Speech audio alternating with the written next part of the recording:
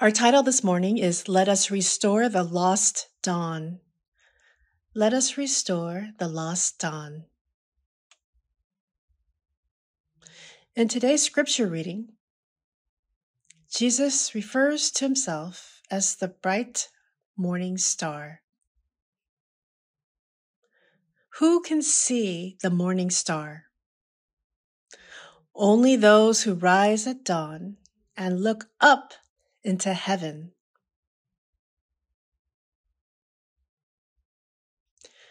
In other words, may we be those who rise at dawn and run to the altar of God where the word flows. And may we know that we are meeting and seeing Jesus today, our true bright and morning star, through the word we are receiving now. So at this time, as we have awakened the dawn, and as we come here to receive the word, let us understand why it is so important. So today's sermon was preached by Senior Pastor Abraham Park on August 10th, 2011, to let us know why it is so important to wake up at dawn and receive the word and pray. So big number one, why is it important to wake up at dawn? Small number one, because God is a God of order.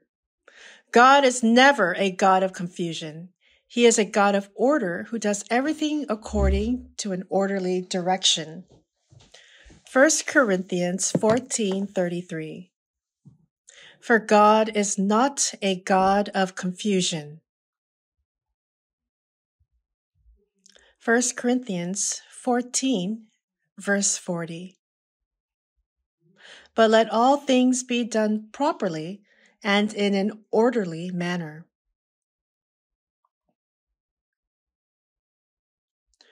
What was God's original order concerning the day? It was to begin in the morning. That was the original order concerning the day. It was all to begin in the morning. However, because of the fall of man, the time of the history of redemption has now been reversed. Now the beginning is not in the morning, but the beginning is from the evening. In Genesis 1:5, it says, God called the light day, and the darkness he called night. And there was evening, and there was morning one day. So here it says evening, which is night, came first, and then morning. And why? Because of the fall of mankind. Zechariah 14, verse 7 says, For it will be a unique day, which is known to the Lord, neither day nor night, but it will come about that at evening time there will be light. So it says in evening time, nighttime, there will be light. God planned his work of salvation originally in the morning, or more specifically, early in the morning. And this was to correct the order of the history of redemption that has been distorted by the fall.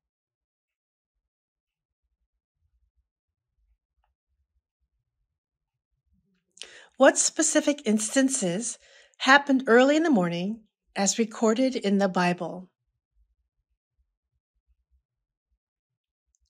First, at dawn, the Egyptian army was drowned in the Red Sea. Exodus 14:24 tells us, and it came about at the morning watch that the Lord looked down on the army of the Egyptians through the pillar of fire and cloud, and brought the army of the Egyptians into confusion. And in Exodus 14:27 it says, So Moses stretched out his hand over the sea, and the sea returned to its normal state at daybreak, while the Egyptians were fleeing right into it. Then the Lord overthrew the Egyptians in the midst of the sea.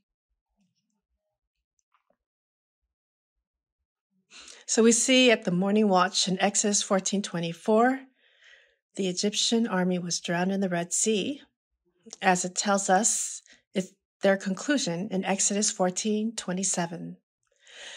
Second, what specific instance happened early in the morning?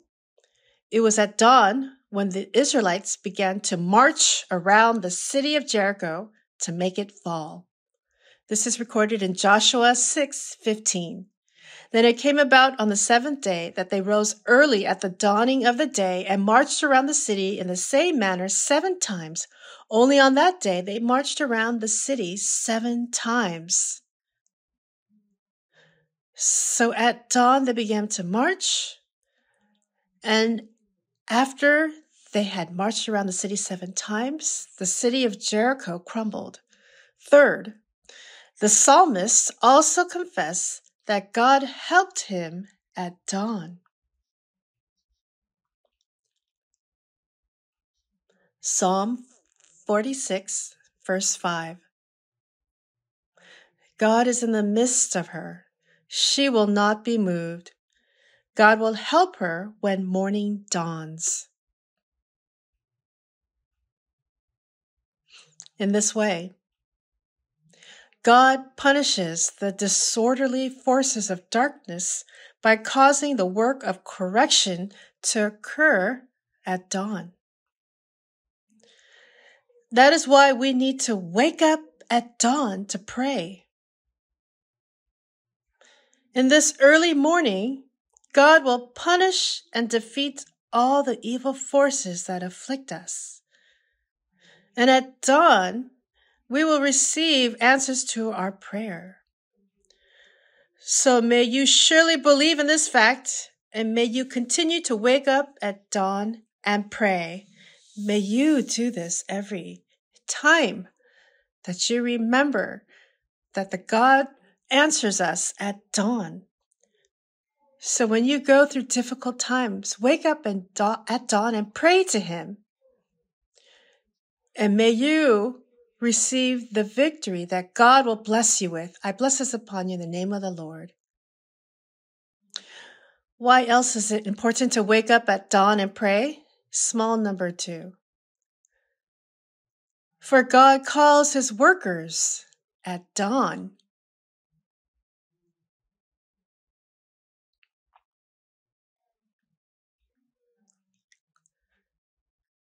So at dawn, God also calls His workers of faith. If you look at Matthew chapter 20, it was early in the morning when the owner set out to get the vineyard supplies.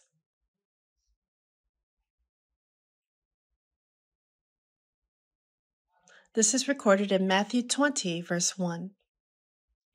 For the kingdom of heaven is like a landowner who went out early in the morning to hire laborers for his vineyard. So early in the morning is dawn. So he or she who wakes up at dawn to prayer, they are diligent workers. They wake up at dawn to pray. If you are not diligent, you cannot get up at dawn.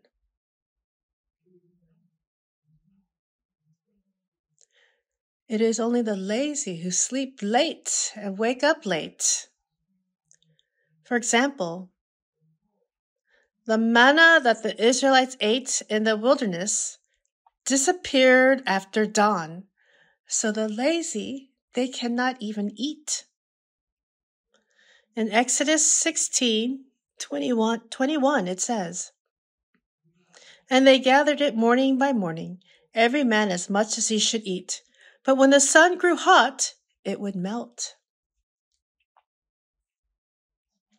So in other words, if you did not wake up early, then you cannot collect manna. So the ones who woke up late, they could not get the manna because it had already melted. So from now on, let us diligently awaken the dawn and reap the food of the Spirit, which is manna.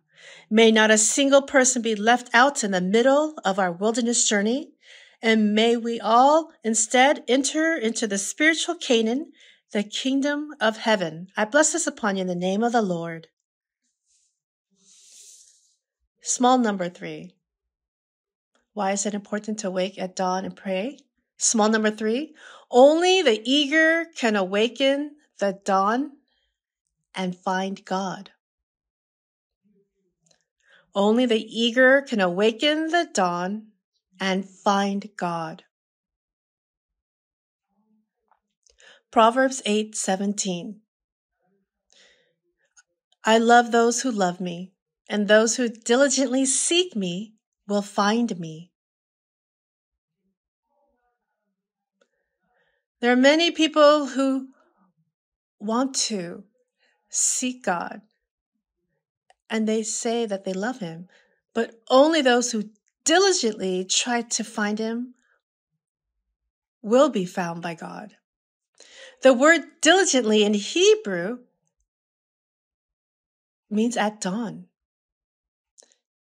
In the same way, those who come out at dawn and pray are those who earnestly seek God, and they will be found. God will say, did you wake up at dawn? And at that time, did you pray to me, to seek me? Then you will be found by me. And God promises to meet those who wake up at dawn, who earnestly seek him.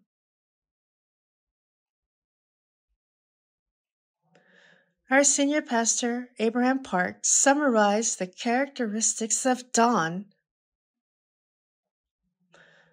Number 1, dawn is a quiet time. Isn't that true? Dawn is the time when this fallen world sleeps quietly.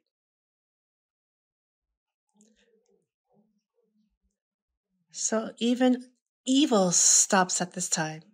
So God likes this clean morning hour when sin is asleep at dawn. What is the second characteristic of dawn?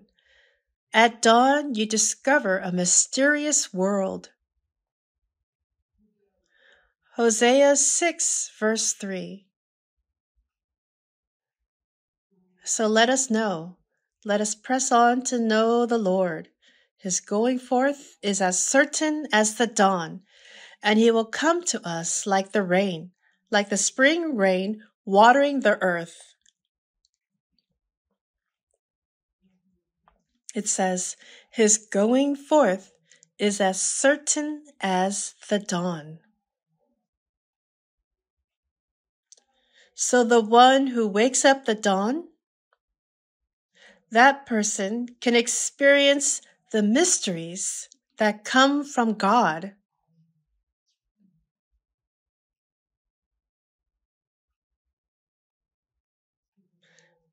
And third,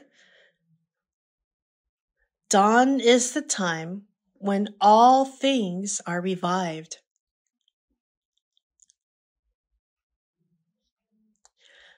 When you go out at dawn, what do you see? At dawn, there is no withering. There is only dewy grass and trees. At dawn, everything is fresh. When you awake at dawn, your tiredness and stiffness disappears. But when you wake up late, the whole day you feel tired and stiff. Dawn is the time of life, when your body and soul and spirit are revived. Please believe this. When you believe this and wake up at dawn and pray, your health will even be refreshed. And fourth, dawn is the time when darkness recedes. How great is this time of dawn? What kind of time is dawn? Dawn is the first hour of the day when darkness recedes and day dawns. It is the first hour of light that conquers darkness.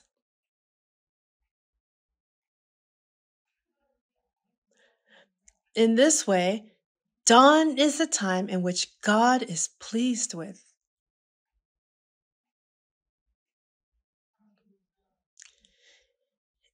In Genesis chapter 1, it speaks of the creation of heaven and earth. And in Genesis chapter 1, the words, "and there was evening and there was morning," was repeated 6 times. So from evening to morning, that is the time when the day turns to dawn, from evening to morning. In other words, Genesis chapter 1 emphasizes the early morning, which is dawn, 6 times. This is the conclusion of our message today. Jesus, who is the morning star himself, rose at dawn and prayed.